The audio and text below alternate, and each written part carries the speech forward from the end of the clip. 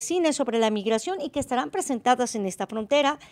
El 9 de noviembre en la sala Arturo Ripstein del cine de la UACJ se va a proyectar a las 6 de la tarde Espiral, un filme del 2008 que muestra a dos mujeres oaxaqueñas que ven partir a sus hombres hacia los Estados Unidos. El 10 de noviembre en ese mismo sitio y a la misma hora se presentará la película Desierto, protagonizada en 2015 por Gael García, donde se expone al racismo y el acoso de un estadounidense hacia un par de migrantes.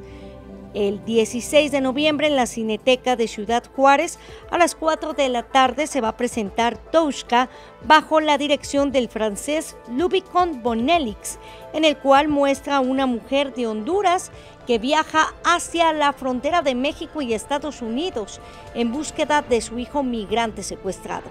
El 17 de noviembre va a estar en la Cineteca también proyectado el documental Ya no estoy aquí, donde se relata a un joven de Monterrey que se ve obligado a emigrar hacia los Estados Unidos tras la guerra de los cárteles y deja atrás toda su cultura y forma de vida.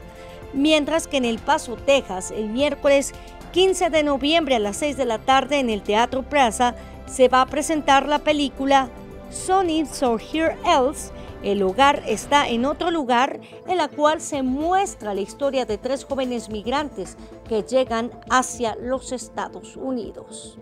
Pues aquí está, si a usted le gusta el cine, aquí está un buen pretexto para ir a acudir y ver películas que han sido muy aclamadas a nivel internacional. Gracias por tu reporte. Autoridades de